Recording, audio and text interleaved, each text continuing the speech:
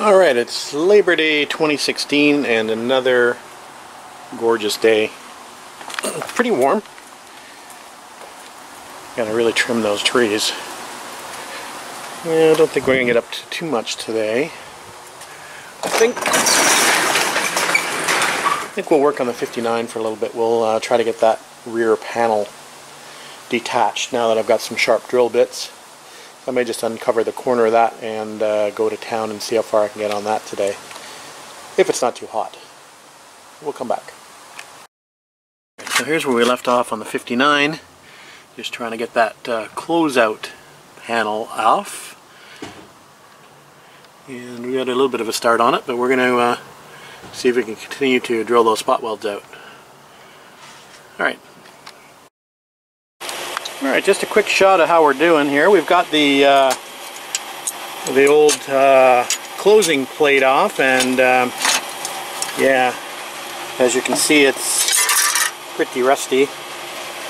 Anyway, got some rust inside here, but we're not going to do too much to this car. We're going to probably reach in there with a sandblaster, and we're going to clean that up as best as possible, and then probably give it a quick coating of some sort of primer or paint, maybe Por 15. I've got some Por 15 daubers. I could probably get that in there fairly far. We'll blow out the rest of the rust that's sort of caught in the channel down there in between. We'll blow it out from the other side. But this is what we're starting with anyway. I'm probably going to try to get this nacelle off of here, which entails drilling out some spot rivets over here, although I can't really see where it's spot riveted. And then it's sort of tucked under the flange here.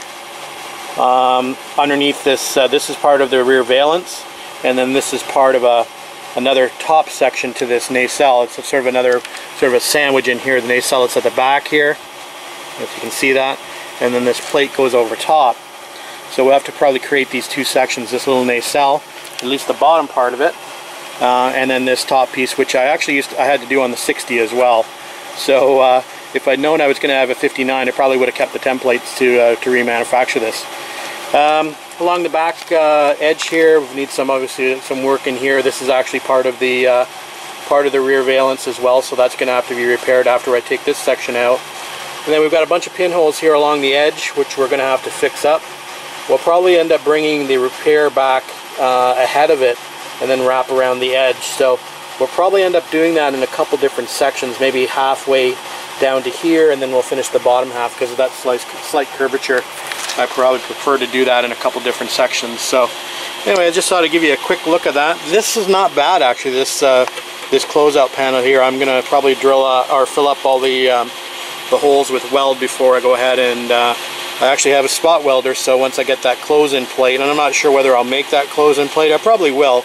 Again, this is the budget build, so I may just actually make a triangular style closing plate with the cage nuts on the inside, as you see here.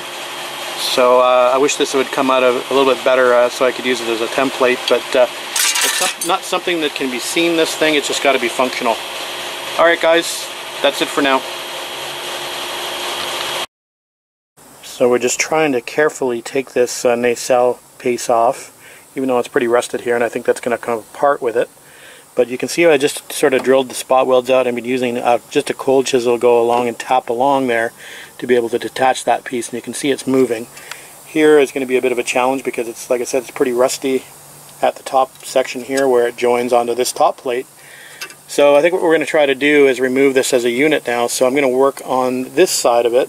I do see a spot weld right there, so that's the one we're going to go after first, and then we'll move outwards from there. So I'm just trying to be fairly methodical about my approach to this, and you know, drilling one spot rivet at a time, and then, or one spot weld at a time, and then moving, you know, slowly, you know, tapping along gently and lifting as I go until I find the next spot rivet. If it's not, sometimes they're not very visible. I keep saying spot rivet, I meant spot weld. I don't know why I have rivet stuck in my head. Anyway, so just sort of methodically go around and find all the spot welds, drill them out and sort of tap, and eventually you'll get there. You want to try to keep as much of the existing, you know, the good existing metal as possible in the best possible shape that you can in order to have a reference point for when you go to put this back together. So that's the objective here, is not to destroy it, but to try to keep it all intact. So it requires a bit of patience.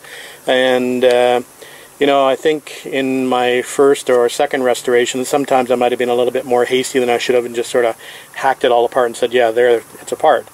But realistically, the best way to go about it is just to take your time, go slow, be methodical, and try not to destroy everything in your path. It'll be easier when you go back to put it back together. Alright, we'll come back. Alright, so here's that piece out in one piece, and you see we didn't do too much damage outside of the rust that was already there. So yeah, that gives us a lot of extra access to fix some other areas, like the bottom of the trunk floor, for example. And the edge of where the valence wraps over, the rear valence wraps over to the side panel, will fix that rusted out area as well. So, just thought I'd give you a quick look at that. So, again, we'll have to fabricate something to repair this, but we'll do our best. And we'll come back, that'll be another day. Always amazed at how much rust and debris you get out of these things when you start restoring them. I mean, there's the pile from the other day, here's the pile from today. So it's amazing that there's anything of the car left when you're done with it.